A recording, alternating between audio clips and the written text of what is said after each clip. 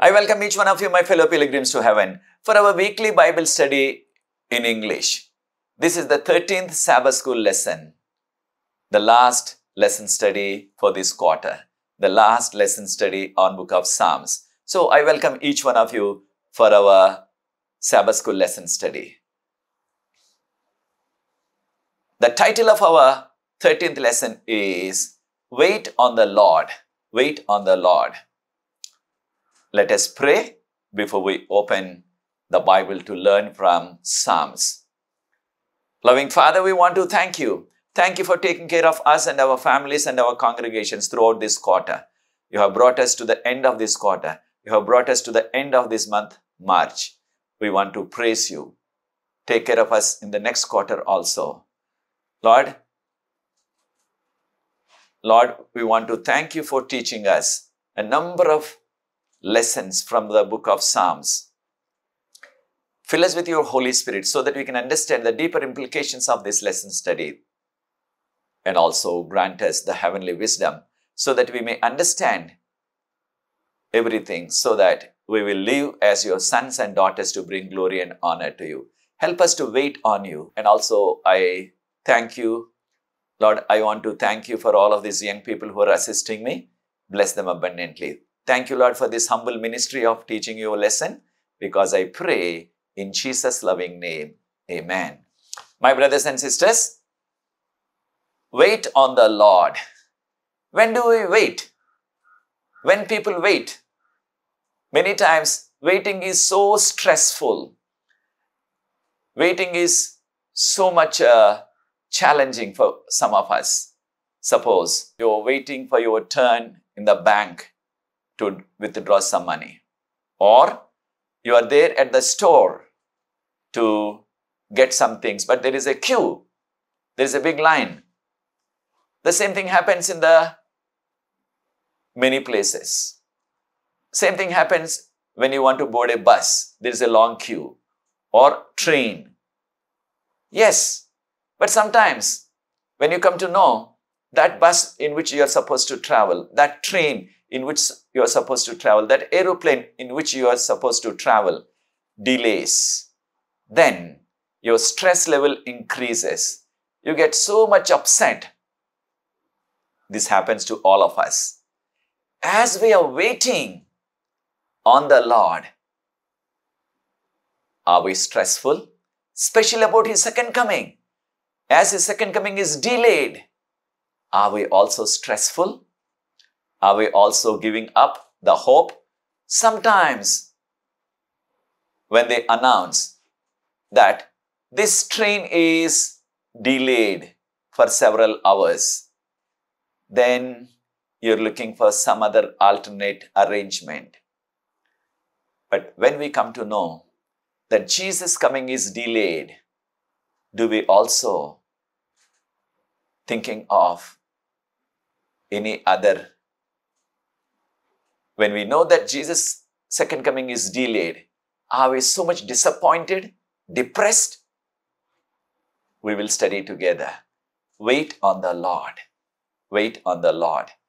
The memory text comes to us from Psalm 27 verse 14, a very, very wonderful and meaningful text. Psalm 27 verse 14, which says, wait on the Lord, be of good courage, He shall strengthen your heart. My brothers and sisters, if each one of us wait on the Lord by faith and also having a good courage not to be discouraged, then He will strengthen our heart. That is both spiritually as well as physically. If anything wrong with your heart, physically, He will strengthen it, He will heal it. Even spiritually, if we are downhearted, depressed, He will strengthen us. He will bless us. Throughout this quarter, we have learned from this book of Psalms that God is the creator. God is the king of the entire universe. God is the judge of the entire universe. God is the sustainer of all living beings.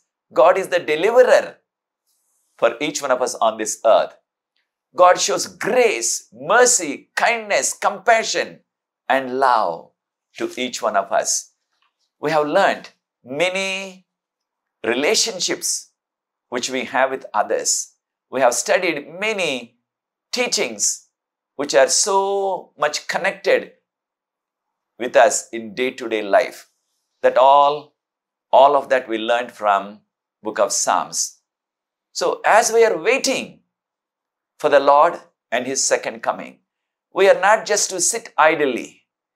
We are not just relaxing and say, oh, He will come one day, let me relax. No. This is the time, as we are spending the time waiting on the Lord, this is the time for us to make necessary spiritual preparation for His second coming. At the same time, not only making necessary spiritual preparation, it is the time to witness to others and tell others that Jesus is the Savior, that He is coming soon. So that's why the time of delay is not for time to be depressed or discouraged. Yet, it is the time to come more closer to God. That's why the call of waiting, as we looked at Psalm 27 verse 14, the memory text. Surely, if you wait on the Lord, God will strengthen our faith. God will heal our hearts spiritually as well as physically. In Psalm 37 verse 7 to 9, there is a comparison made between wicked and the righteous. As God's people, we wait on the Lord and do not worry for anything. Sure, as human beings, we have concerns of our day-to-day life, our family, our job, our studies, a number of concerns. But that is not to be worried because God takes care of us. But the wicked people, when we look at them, they prosper within a short time. They do all kinds of evil ways. They follow all kinds of evil methods. And they come up so quickly, especially in their business, in their job. They prosper and they climb the ladder. But how long that continues? Because they have followed ungodly methods, ungodly principles to climb up that ladder of leadership or to become rich within a short time through many illegal means which God's people should not practice. Many corrupt ways in order to prosper in the business, which is not for God's people to do so. That's why they grow like a grass within a few days. They will also dry up within a short time. They will also perish. But those who wait on the Lord, God's people, they will inherit the earth. They will be like the green tree. They will be like the tree planted by the waters, as we read in Psalm 1 verse 2 and 3. They will be just growing. Always they are green. And also they will bear fruit in its season. But the wicked people, yes, they shoot up within a short time. They also disappear within a short time. God's people, they live forever and ever. Sure, on this earth, death comes one day. But that is not the end of everything.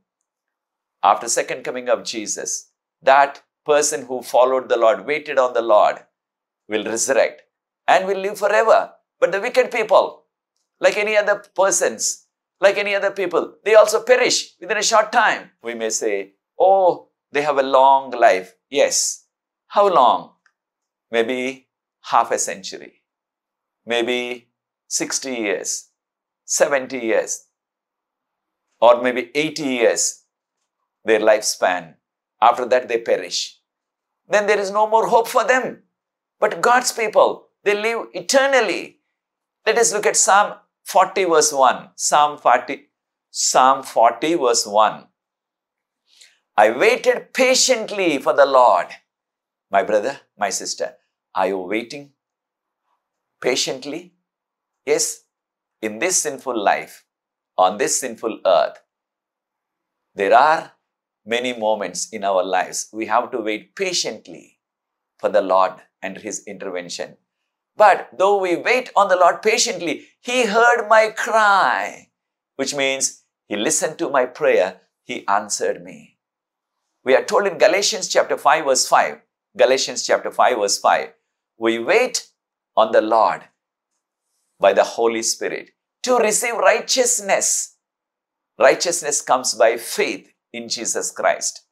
That's why wait on the Lord so that we will receive that righteousness. We have to wait by faith. And by faith, we have to continue in the hope in spite of odds of life on this earth. In our day-to-day life, there may be many challenges, but continue to live in faith and hope so that God will take care of us. Jesus will bless us. Jesus will take care of us. We are told in Romans chapter 8 verse 18, a very, very meaningful verse for us. Romans 8 verse 18. It says, the present sufferings are not worthy if you compare the glory which is going to come. The present suffering, the challenges, the present suffering in life, the present challenges in life, they are nothing, so to speak, if you are comparing that future glory which we are going to receive in God's kingdom in heaven. All of you know that I don't have eyesight for the last over half a century. Every day of my life is a big challenge. And added to that, my wife slept in the Lord about 4 years ago. And with that, more and more challenges are added each day. When I wake up in the morning, so many challenges surround my mind. How to tackle this, how to go on with this. But God is granting me His grace. But how long I have to go through these challenges of life? Only short time. If I compare that eternity which I am going to receive through Jesus Christ, then what is after all this 50 years or 55 years or 60 years of challenges of life? It is just like a drop in the ocean. My suffering, my challenges are just like a drop in the ocean. Like that, comparing the eternity, whatever the challenges you have, my brother, my sister, they are nothing. They are nothing because we are going to receive such a glorious life in heaven. That's why let us focus on the glory and the glorious life which we are going to live in the presence of Jesus and God the Father and God the Holy Spirit and millions of angels throughout the eternity. But not only we who are going through suffering and challenges of life, even the whole earth, the entire creation. We read that in Romans chapter 8 verse 22. The whole creation is groaning. What for? For the intervention of Jesus Christ. So that God will intervene and comes the second time, put an end to all of this suffering and challenges. That's why it is worth waiting on the Lord. Let us look at Psalm 131. Psalm 131. This is Psalm of David. David says, "O Lord, I am not having any pride in me." Though he was the king, he says, I don't have any pride. Because everything what I have is given by you. And he is comparing himself like a child, like children who wean from mother's milk. When that child, boy or girl, and leaves drinking the mother's milk, then that child thinks, I'm independent. I can walk, I can run, I can play by myself, I can walk by myself, I can run by myself, I can play by myself. Yet, that child who weaned needs mother's help every day. So, after praying, the child comes running to the mother for some water to drink. And mother gives the water. And something to eat, mother feeds. And to change the dress, mother helps. So, for everything, though the child weaned from the milk of the mother, the child is depending on the mother. Likewise, though we the believers are living in this life on this earth, we are grown up, but still We are just like that child who weaned from the mother's milk. And we have to depend on Jesus every day for small things as well as big things by faith. If you wait on the Lord, then there will be a great blessing for us. That's why, my brothers and sisters, do you wait for the Lord and His blessing and His leading in your life? Let us look at Psalm 126 also. Psalm 126. This psalm, Jewish people sang first time. They came back from their captivity from Babylon. They spent 70 long years in Babylon as captives. And God, in His mercy, He punished them for their wrongdoing. But in His mercy, in His grace, He restored them, brought them back to Jerusalem. When they came, they sang with so much of joy and happiness and said, there is laughter in our mouth. There is happiness in our face. And our faces are glowing with joyfulness. Yes, definitely. And also this psalm also tells us that comparison. When there is a farmer, when the time comes for the time, all the people who are connected with agriculture and doing some farming, they know that when the time comes for planting the seeds, sowing time, they have to plow the land, they have to dig it, they have to make it ready for planting the seeds.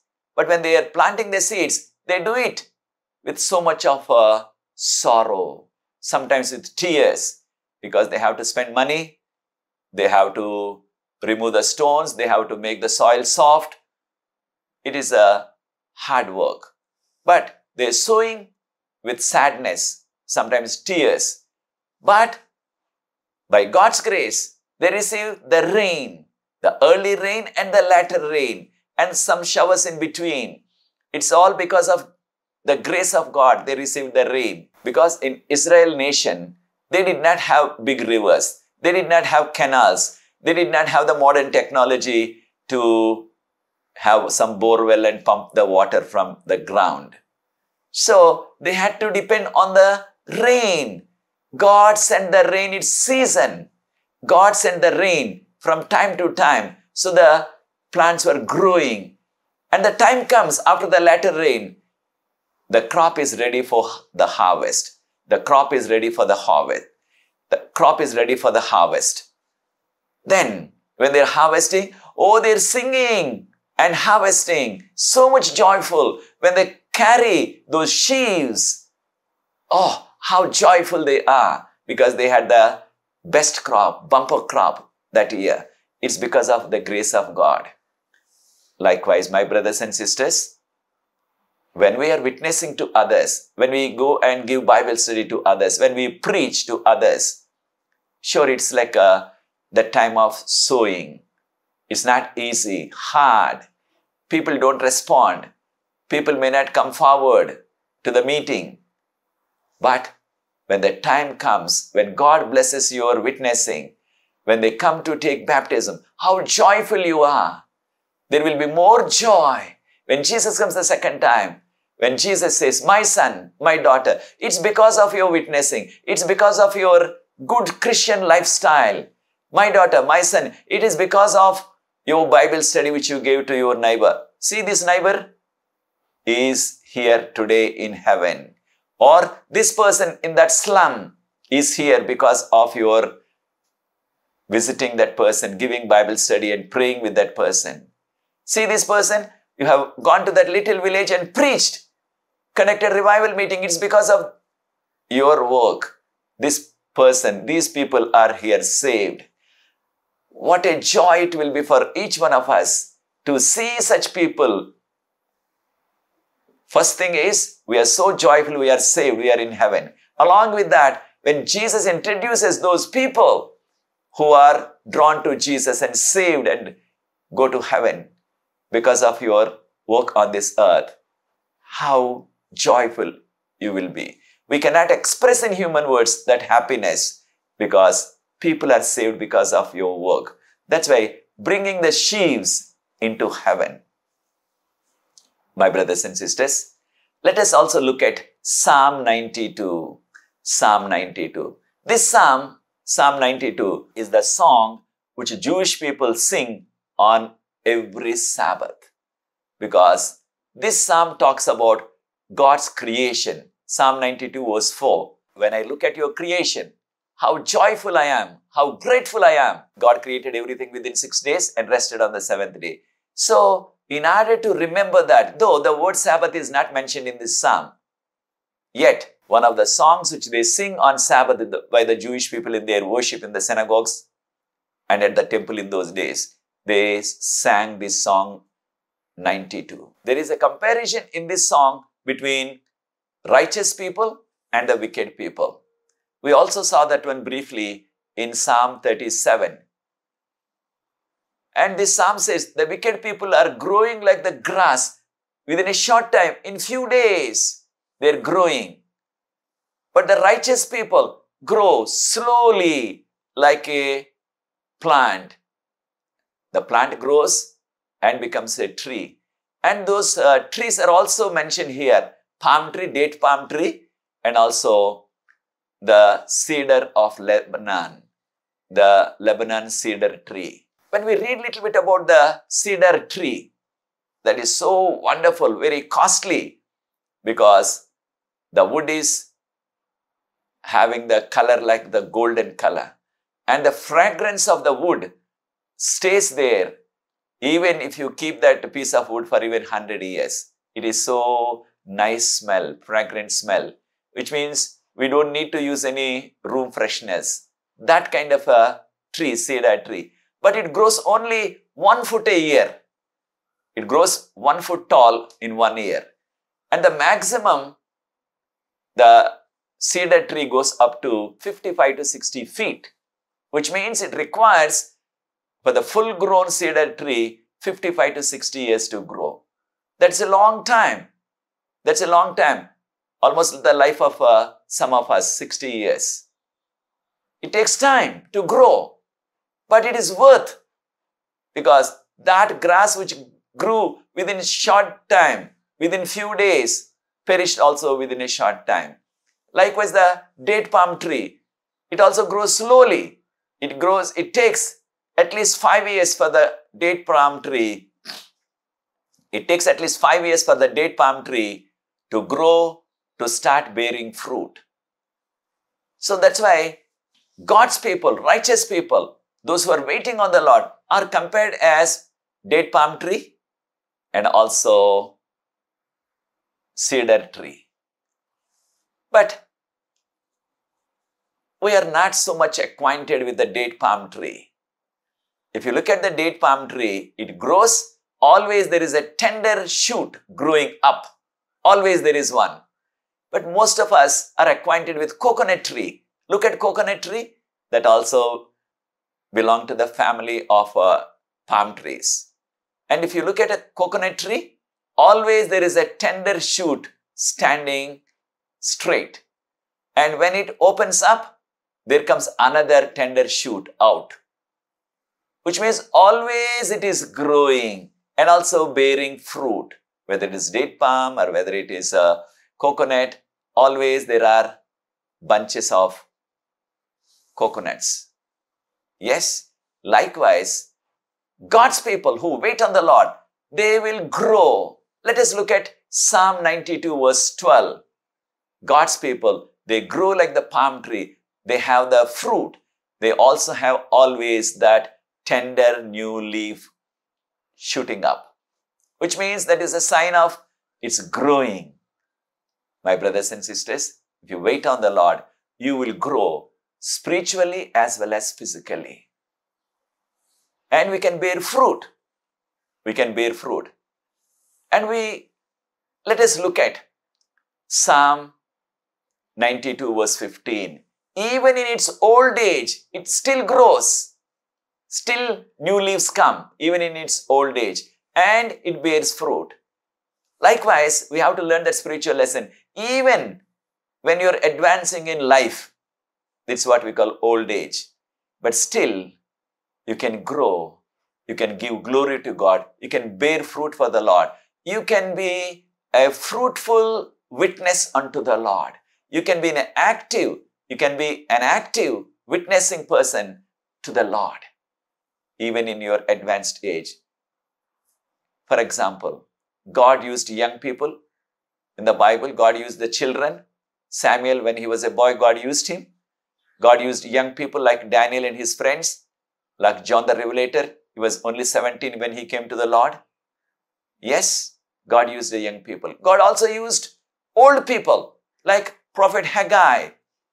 Most of the Bible scholars say Haggai, when God called him to be a prophet, must be at least 90 years old or 95 years old. Some even say 100 years old. So God has no age difference. God can use anyone. Children God can use, young people God can use, adults God can use, old people God can use.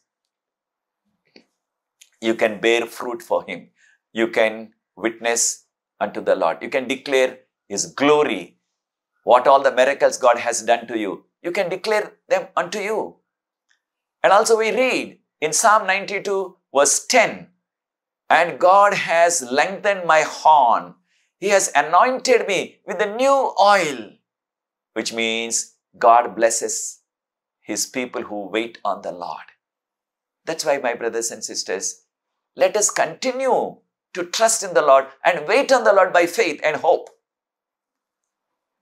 As we said, Psalm 92, they sing on the Sabbath day. Sabbath brings sanctification to God's people. We read in Exodus chapter 31, verse 13, which says, Exodus 31, verse 13, it says, Sabbath sanctifies people, which means if you observe the Sabbath, we are sanctified. Sanctified means we are made holy. Our sins are washed away. Yes, we are sinners. We need that holiness. Unless we are holy, we cannot go to heaven. Who gives that holiness? We cannot make ourselves holy because we are sinful. But only the holy God. God says, come to me, trust in me. I will wash you as white as snow. And also, I will declare you as a righteous person, holy person. That's why God is the one who sanctifies us. The same thought also we read in Ezekiel chapter 20, verse 12 to 20. Ezekiel chapter 20, verses 12 to 20. It is the Lord that sanctifies us. That's why, my brothers and sisters, let us wait on the Lord. Now, which is the best time in the day to wait on the Lord? Let us learn that also from Psalm 5 verse 3. Psalm 5 verse 3. My voice you shall hear in the morning. Psalmist is telling, oh Lord, you will hear my voice. That means my prayer in the morning. So I direct my voice up to you, unto you every morning. Why in the morning? Because it is in the morning when we wake up, we start our daily routine. What all we need to do during the day, we start in the morning. That's why before you start your daily routine, daily activities, pray to the Lord morning. And what time of the morning? Because God listens to us and He will grant us His grace for us for that day. He will also grant us the blessing, spiritual blessings as well as physical blessings, enough for that day. That's why God is listening to us. But does God listen to us in the afternoon? Does God listen to us in the evening? Does God listen to us in the night? Yes, because Psalm 121 verse 3, the Lord will not sleep nor slumber. Any part of the day, yes, we can do that. But why in the morning? That is so fresh. You have taken some rest and now you have woken up. That means you're awake. So you can put all of your daily routine, daily activities, what you are supposed to do, what you are going to do. You can place before the Lord all of your burdens for that day and say, Lord, grant me your grace so that by your grace I can do all of these things. I can accomplish all of these things for you. Yes, we need to do that. Psalm 30 verse 5. Psalm 30 verse 5. His anger is only for a moment. Yes, when we depart from His commandments, when we do something wrong, God is upset, God is angry. But the anger of God is only for a short time. But the favor of God is for lifetime. For the favor of God is for lifetime. Let us also look at Psalm 59 verse 16. Psalm 59 verse 16. God, you are my defense. You are my refuge. And it says, in the day of my trouble, I will sing because you are my defense. You are my refuge. And your mercy, your power, you are granting me. So I will sing. I will sing loud. When? In the morning. I will sing loud in the morning because of your mercy, because of your grace, and because of your goodness to me. I will sing in the morning. This is what we read in Psalm 59 verse 16. That's why sing in the morning and also in the evening also. Psalm 92 verse 2. Let us look at Psalm 92 verse 2. It says, I will sing in the morning about your loving kindness, and also I will sing in the evening your faithfulness to me. So Psalm 92 verse 2. In the morning as well as in the evening, Psalmist says, I will sing unto you, because he is showing his mercy. Let us look at Psalm 119 as Psalm 119, that is Psalm 119 and verse 147. Psalm 119 verse 147. It says, I will rise in the dawn before the morning, which means still when it is dark. The psalmist says, I will rise up and I will cry for your help. Early in the morning, before it is even daybreak, when still it is dark, the psalmist says, I will wake up and I will cry for your help, O God. We read in Mark chapter 1 verse 35, when Jesus was on this earth, when did he get up to pray? Early in the morning, while it is still dark. While it is still dark, Jesus went out into a solitary place and prayed. My brother, my sister, when do you wake up to pray?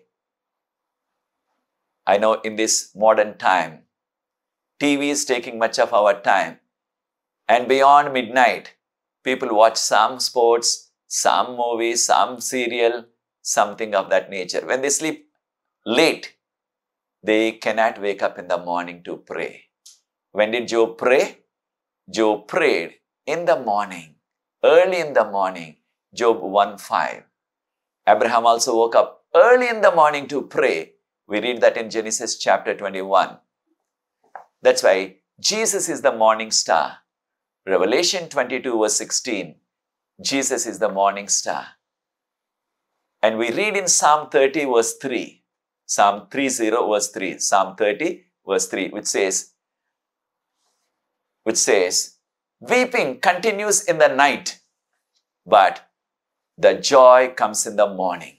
Weeping continues in the night, joy comes in the morning. We read in Mark chapter 16 verses 1 to 8 about the account of Jesus' death and resurrection. And that night, all the disciples, including Mary Magdalene and all of those women who came to the tomb, they were crying. They had no clue that Jesus is going to rise in the morning. They had no clue that Jesus is going to resurrect in the morning. But when they came to the tomb that morning, when they came to know that Jesus came back to life, Jesus resurrected, what a joy! Nighttime they were crying. Morning, so much joy came to them. That's why, my brothers and sisters, whatever the challenges we have, whatever the suffering we have, whatever the pain we have, that is not going to continue forever. The day is coming. The day of joy is coming. That's why may the Lord bless each one of us so that we may realize that soon the day of joy, that is the day of second coming, is coming. That's why let us wait on the Lord by faith and with hope as we are waiting for the Lord and His second coming. Let us make necessary spiritual preparation in our lives in our families, and also take that little extra time of waiting to witness unto the Lord about His goodness, about His salvation, about His grace, and about His soon coming. We have to witness. May the Lord bless each one of us to do so as we are waiting for His second coming. If that is your decision, join with me. I want to pray and conclude this 13th lesson, the last lesson for this quarter. Let's pray. Loving Father, I want to thank you for your loving kindness to each one of us to realize that we have to wait on you. If we wait on you, you are going to strengthen our heart. Bless us, Lord, so that we can wait on you by faith and hope. Continue to lead us by your grace and your mercy. Bless each person who is watching this video and also sharing it with others. And bless me so that I can continue this humble ministry.